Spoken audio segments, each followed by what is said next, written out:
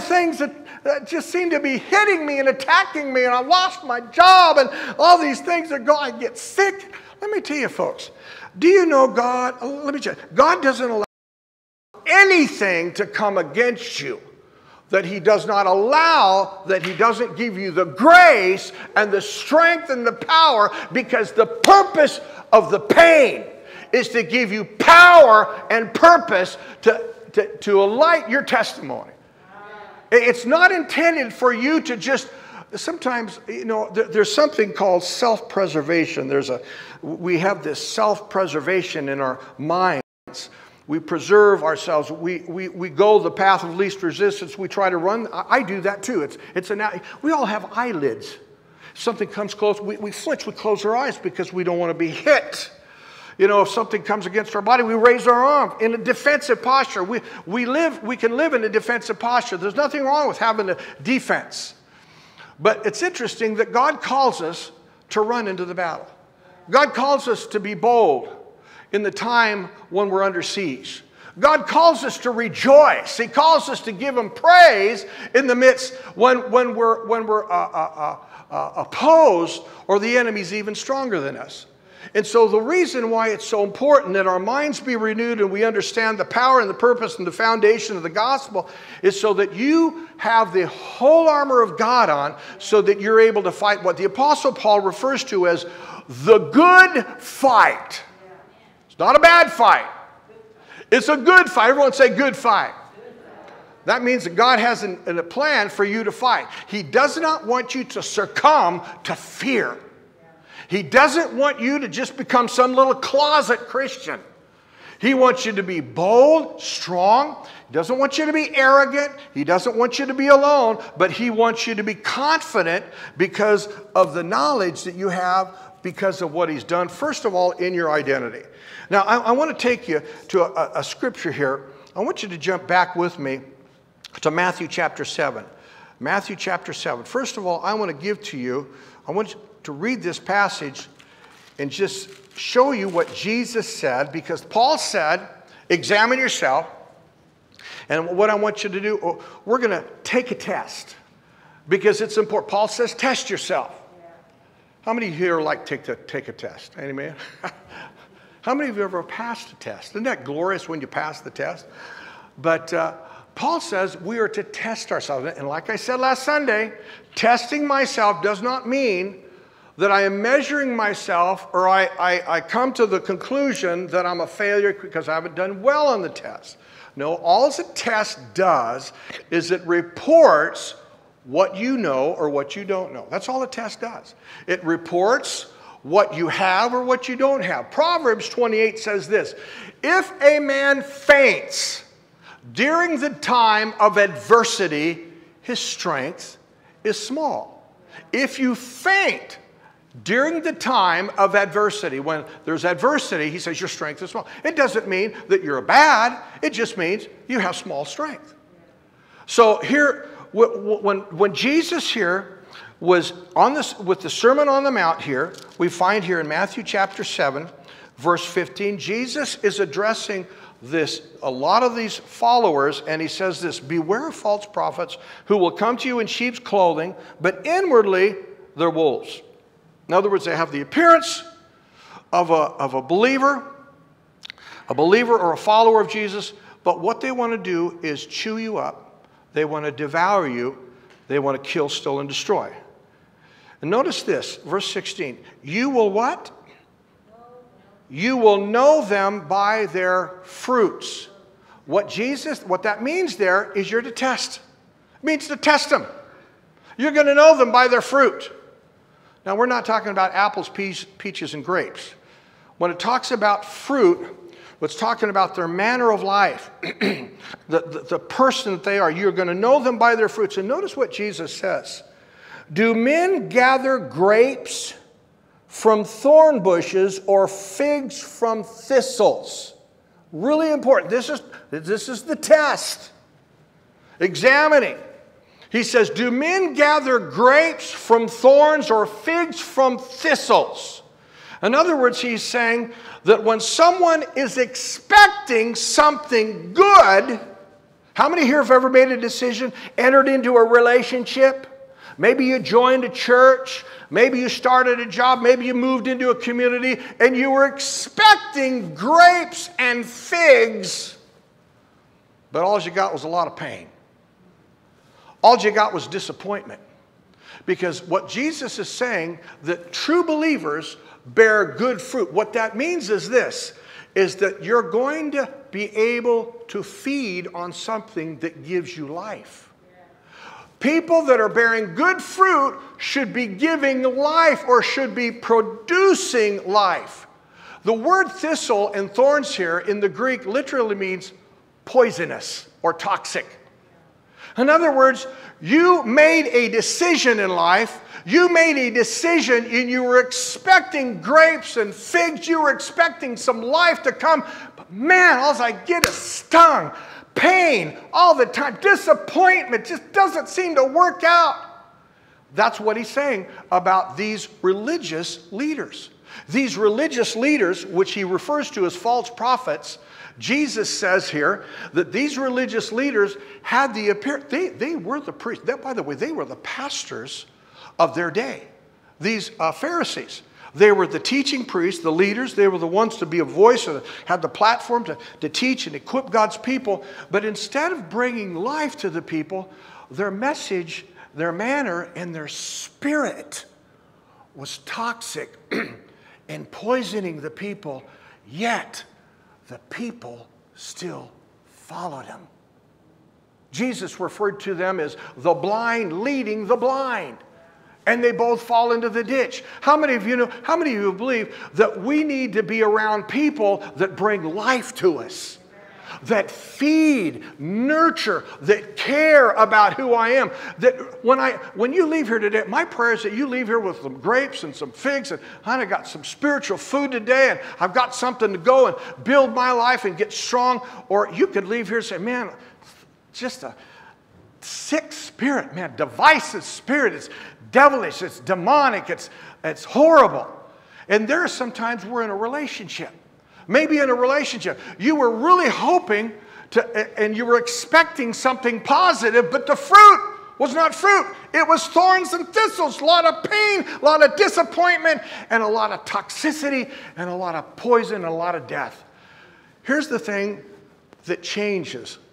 How many of you want to see it? By their fruits, do they gather grapes from thorns and figs from thistles? Even so, every good tree bears fruit.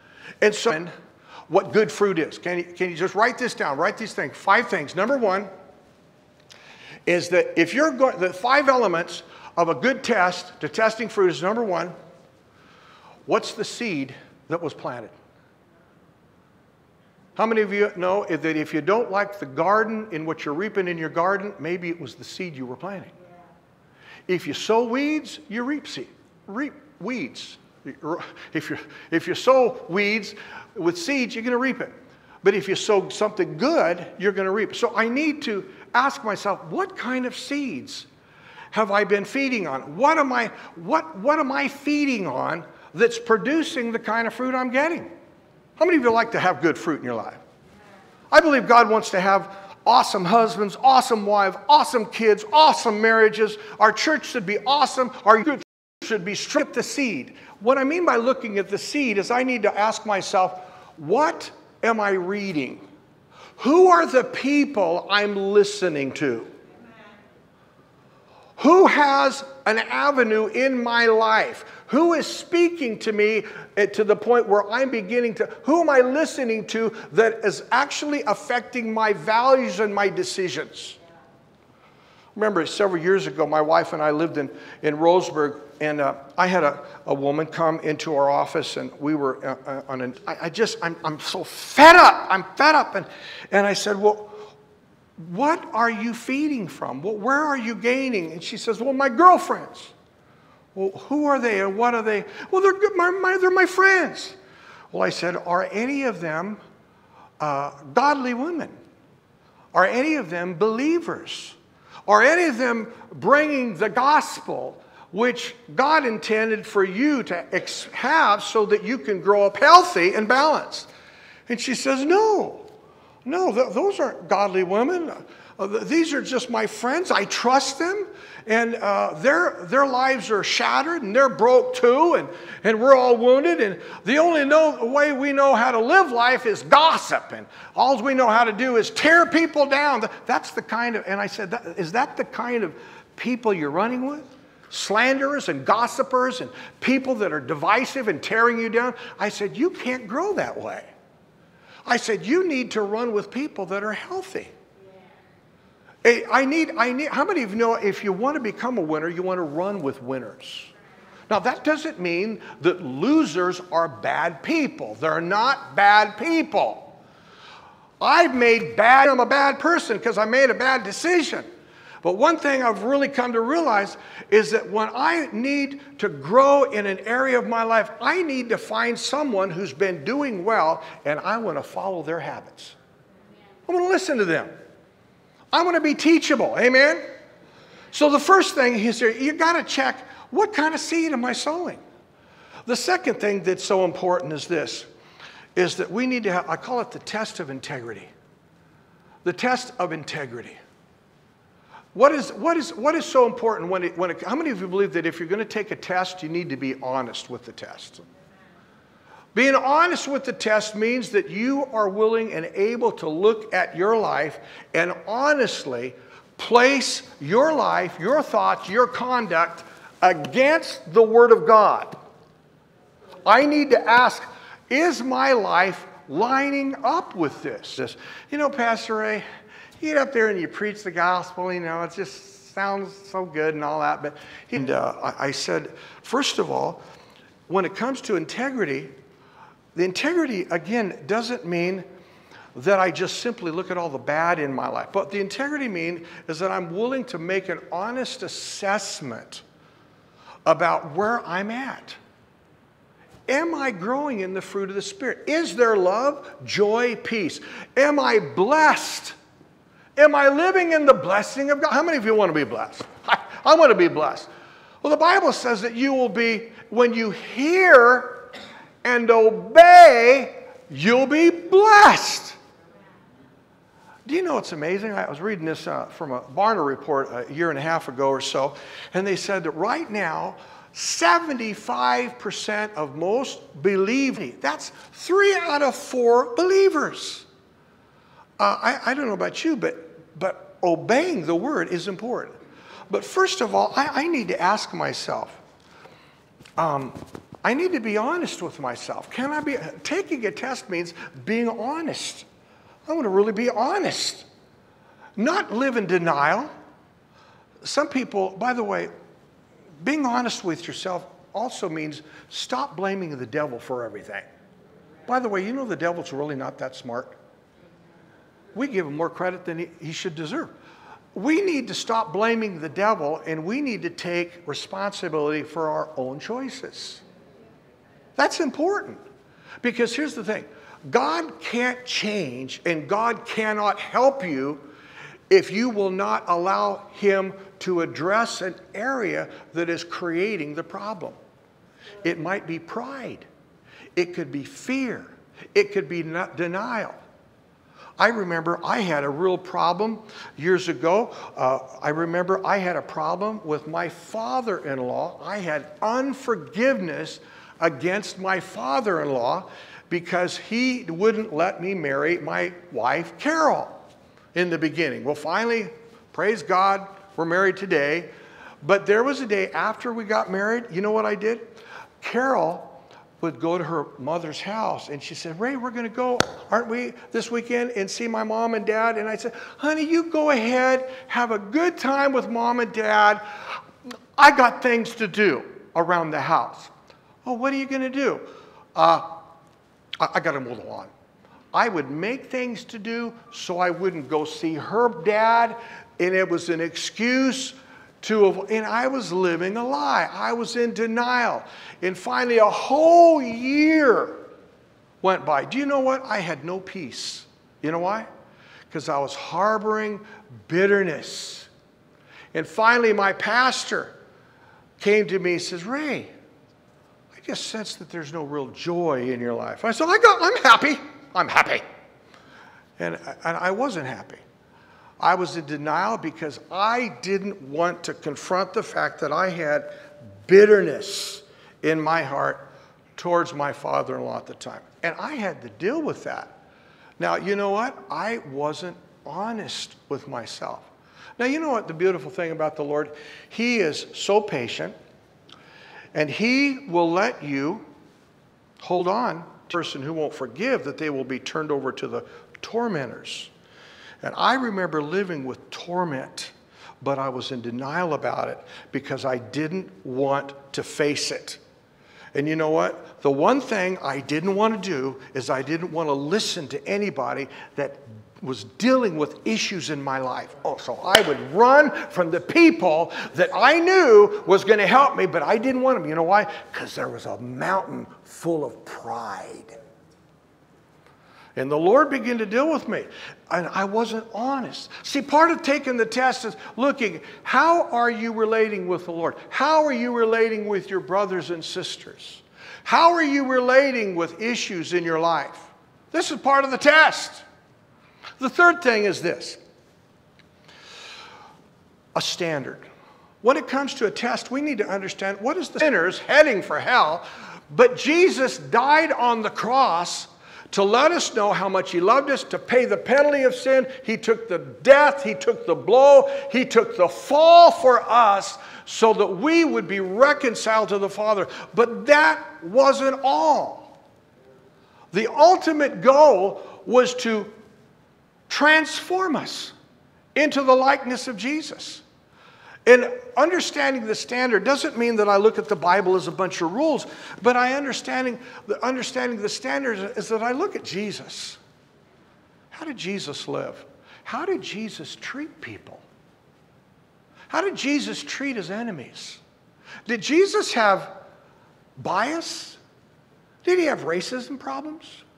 Was He a sexist? Did He have a problem with women? Did He have a problem with color? Did He have a problem with His enemies? What did Jesus do when He was hanging on the cross, bleeding, the blood coming out of His body? He looks up to the heavens and He says, Father, forgive them. They don't know what they're doing.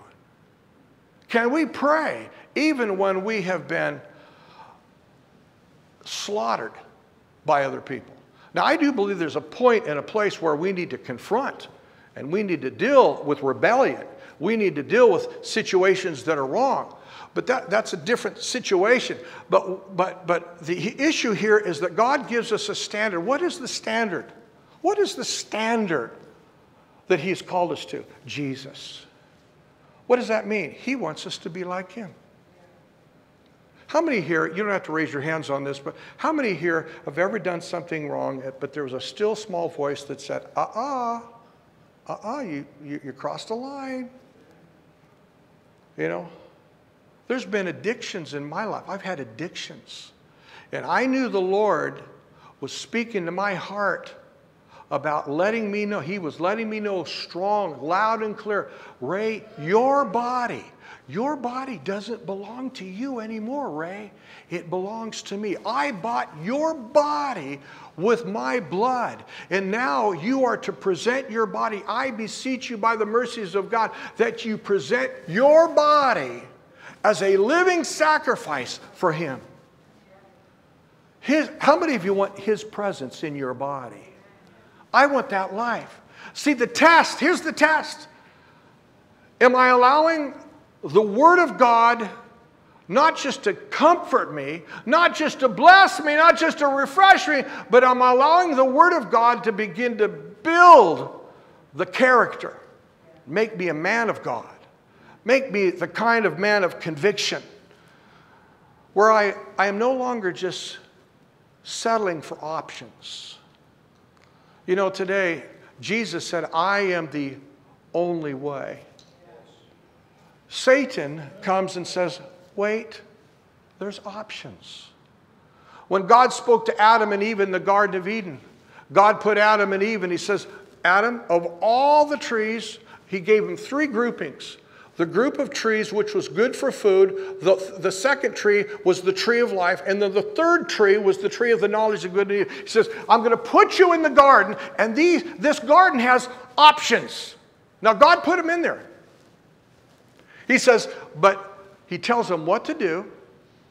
It's a test. God will allow you to be put into a test, and he's going to watch what you do.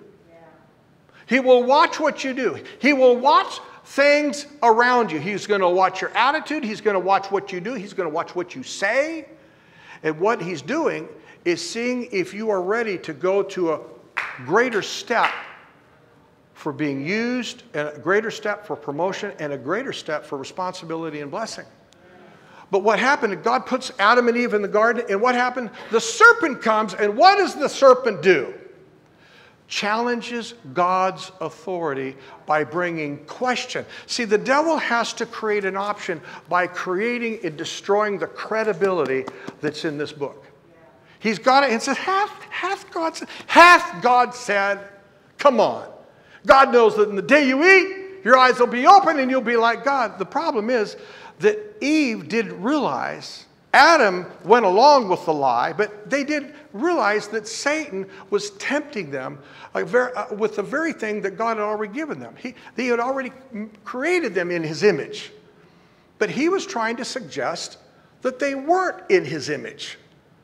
That you won't really be walking in the image of power and life and responsibility until you eat this fruit. So you've got to give in. You've got to cave. And so Eve, the Bible says, it said when she looked and saw that it was good. It's good. It looks good. And then it says that she saw and then she tasted that it was good and that one would become wise. See, that's what sin does. The deception is it looks good, it tastes good, and it's going to make me wise. It's called the pride of life, the lust of the eyes, and the lust of the flesh. Those three major areas. And the Bible says that when Eve and Adam took of the fruit, it says their eyes were open. That means that they become conscious of sin. And when you become conscious of sin, it says the first thing, they saw they were naked. And they were naked. They sewed aprons together. But then it says that when the Lord began to call out in the garden, Adam, where are you? What did they do? They ran and hid from the presence of the Lord. And that's what people do today, is when you try to tell them about the gospel, the big lie is when the gospel is being preached, the devil is speaking to them, says, you are not worthy, you can't come, you're naked, the Lord will expose you, the Lord will hurt you, you need to run from God's house. That's a lie from the enemy. And what the beautiful thing here, as we find in Genesis 4, is that the Lord caused an animal to be slain. The first sacrifice in Genesis, the animal, the blood was shed, and the Lord provided a covering for their nakedness. And we find here that the Lord provided a way so that they would not die in their sin. The Lord loves, how many of you know the Lord loves you so much? Is that when we're naked, he covers our nakedness. But we have to come with genuine integrity and openness. The fourth thing here is this, is accountability. The test of accountability. Accountability is so critical. When Paul said to test yourself, I need to be accountable, not just before the Lord in my conscience, but I need accountability with one another. The Bible tells us that we need accountability. I want to read a scripture to you. This is the Apostle Paul in the book of Galatians. This is Paul who had received the revelation of God. He received the gospel. But here, I want you to see something. It's powerful what he says. Because a lot of people say, well, Paul didn't have anybody over him in his life. All he had was the Holy Spirit. No, that's not true. Here it says this in chapter 2 in Galatians. He says, after 14 years, I went up to Jerusalem with Barnabas and took Titus with me. And I went up by revelation and communicated to them the gospel, which I had preached among the Gentiles. Now notice what he says. But privately to those who were of reputation, lest by any means I might have run or had run in vain. Wow. Paul, who had received this light out of heaven, blinded him for 3 days, went to the desert for 14 years and seeking the Lord. When he came back, this awesome apostle, the Apostle Paul says, I need to go to Jerusalem. I need to get among the apostles and make sure that my doctrine is not screwed up. I need to make sure my doctrine is accurate. And he went to bring all that the Lord had showed him. Paul didn't have this arrogance where I'll go where I want, I'll do what I want. No, he didn't have that attitude. Paul says, I need to make sure that what I've received from the Lord, I need to make sure that the brethren, the leaders and the apostles bear witness to what I'm saying so I don't go into deception. That's an important test. When I ever study a subject, I always want to check with elders, leaders. I have contacts with apostles right now. Ray never comes to you and says, hey guys, I want to tell you what the Lord only showed me. Run from that character. He's dangerous. A loner is a dangerous, deceptive pit. Never run with loners. You'll find that in the New Testament, the Word of God and the revelation always works in the plural, never the singular. When someone says, the Lord spoke to me, that's great, but let's get a witness from other brothers and sisters. Let's get a witness by other. You hearing what I'm saying?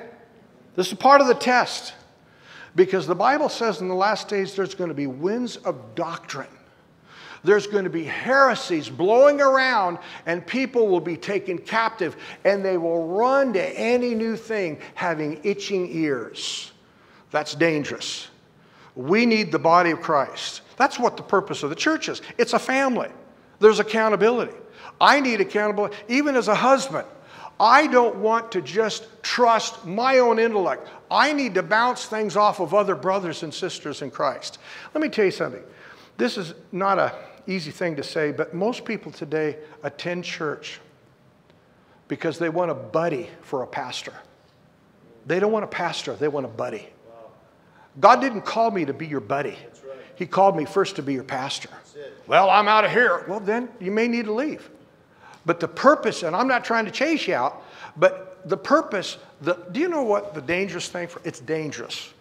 I have to stand before God and give an account how I pastored and fed and led the church. I have to do that. That's not you. And God's going to hold me responsible, even with your decisions. The Lord say, Ray, what did you do? Read, by the way, go back to Ezekiel 18, where God gave a warning to the prophet Ezekiel concerning when I give you a word, and if you do not warn the wicked, he says, their blood I will require on your hand. That's a serious thing. And so I am first, of course I want to be a buddy, and of course I want to be a friend to everybody. Yeah, everybody wants that. But my first responsibility is to observe what he's put me in here for. And that is to bring God's people, the Bible says, to the perfecting of the saints, till they all be established in the knowledge of truth, till they come unto a perfect man. That is the goal of pastors. You hearing me this morning? Really important. Accountability, really important. And the last thing is this, is humility. I can't say enough about this. What does humility mean? Humility really means that your life is for the purpose of serving. Doesn't mean you have all the right answers. It doesn't mean you're the tough guy or the tough gal. But it does mean that you have the same mind as Christ. The Bible says humility means that your desire is to look upon the things of others and to help them succeed. You are not here to make Ray look good. Ray is here to help serve you and bring out the best in you and bring out what God's plan is for your life. That's God's mandate on a pastor or a leader. But it should be with all of us as Christians. Because one of the ways that I know as I begin to put my life to the test, as Paul said it, because Jesus said, you shall know them by their fruit. Part of that fruit is humility. And humility means that when we look at people, irregardless of their problems or issues or even sin, we still believe the best. We still declare and proclaim the best. Humility also means is that we value people in such a way that we are willing to wash feet. Remember with Jesus in the Passover before he was crucified, and all the disciples were worried about who's going to be the greatest in the kingdom, and because Jesus had come into Jerusalem and they hailed him as the Son of David, Hosanna, Hosanna.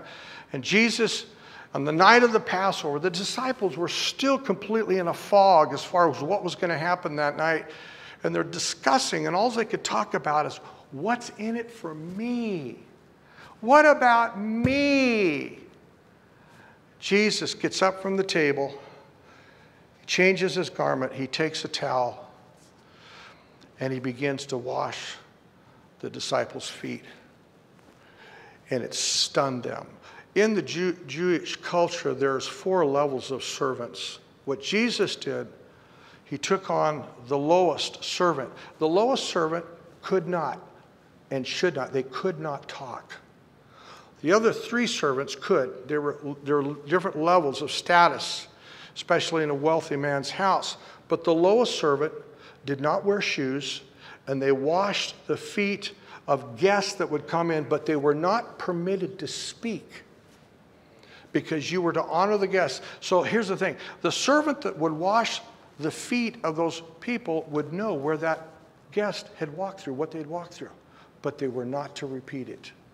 They were not to speak it because they were a servant to the guest. And see, when God asks you to wash someone's feet, it's not your job to go around and gossip. It's your job to take it before the Lord. You hearing what I'm saying? See, that's what it means to really obey and serve. And you're going to start touching and washing other people's lives, and you're going to start discussing. It's your job gossiping about it. It's your job to bring love and restoration to their lives. Amen?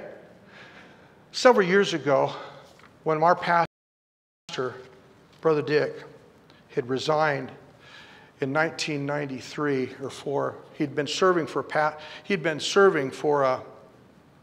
44 years as the pastor of Bible Temple. That's our home church where Carol and I came from. And he was getting ready to step out and resign, and Pastor Frank DiMaggio was going to be stepping in as the new pastor. He was a spiritual son in the faith.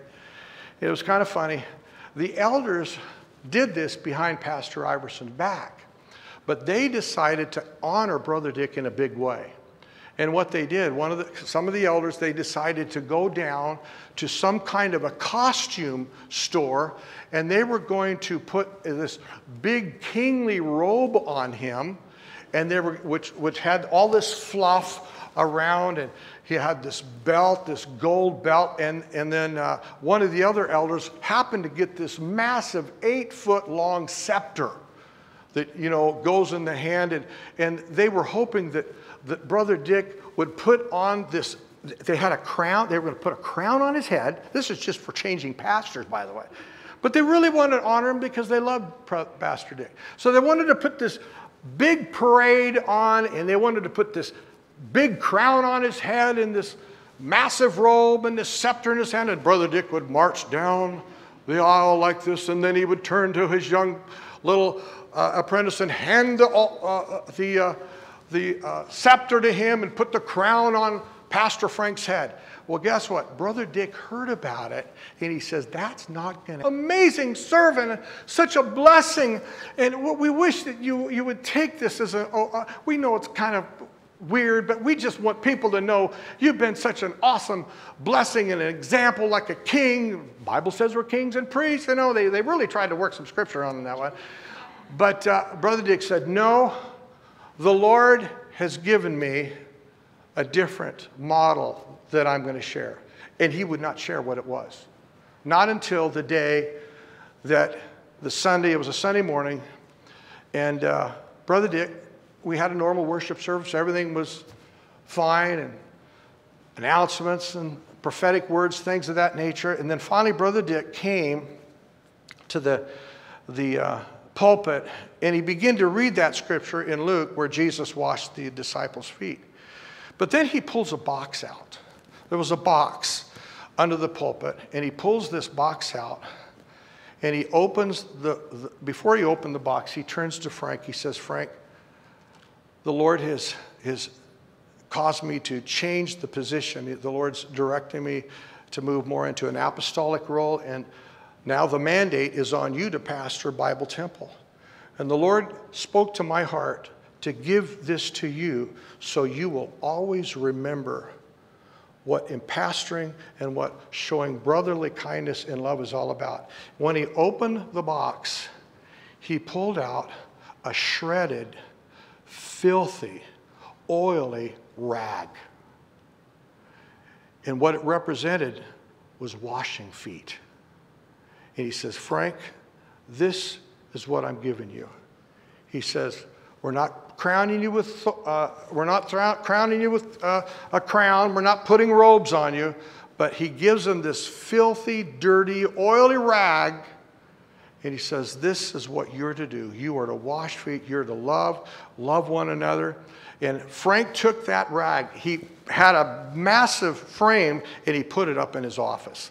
And you ought to see it. It's a ripped, stripped, filthy, dirty rag, because he says this, loving people means that you're going to be doing a lot of wiping, a lot of cleansing of the filth. You're going to be dealing with their brokenness, their hurts. Are you hearing what I'm saying? Jesus wants us to realize, in spite of your mess, it's not about being crowned. It's not about prize. We're here to help people grow and mature and come into the knowledge of Jesus. That's the gospel. Amen. Let's bow our heads this morning. To yourself, Pastor Ray, I know the Lord wants to continue, renew, and refresh, restore my life. And I know that there's so much more that God has for my life.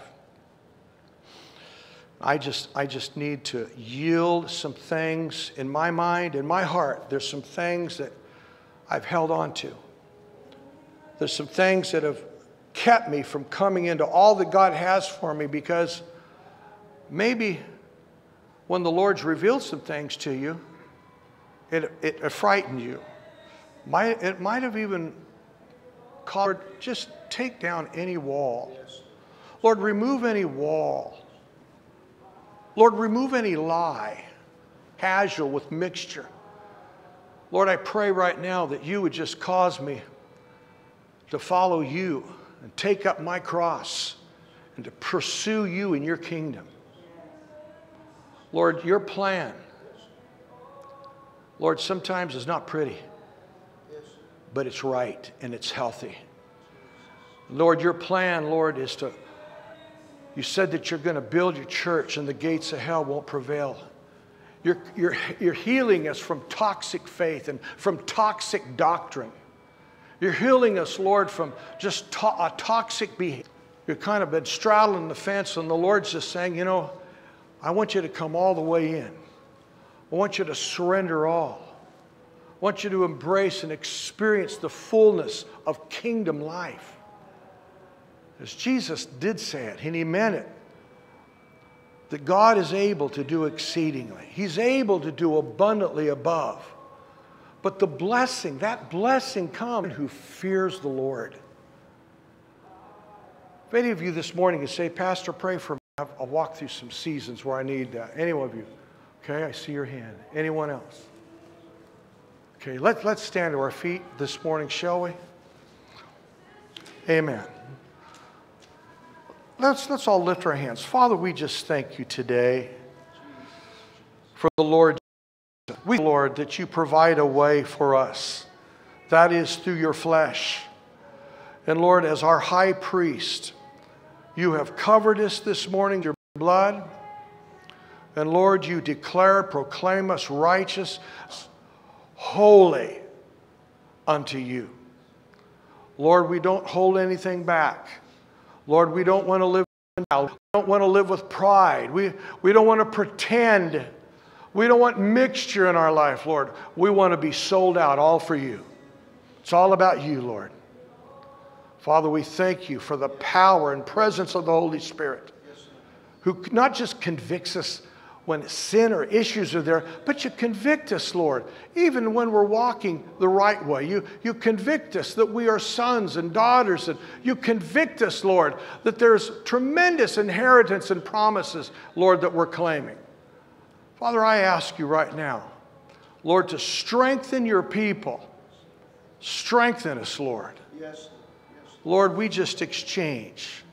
We exchange any fear. We exchange any lie. We exchange anything that would keep us from your very best. Lord, we love you today. You are the shepherd of our soul. Father, we ask you, Lord, to continue to build, strengthen us, and open our hearts in Jesus' name. Amen. All right. Don't forget, God loves you. Amen. He loves you. Be blessed and have a wonderful day. If you would like prayer down here, feel free to come. We'd love to pray with you down here. Amen. God bless you.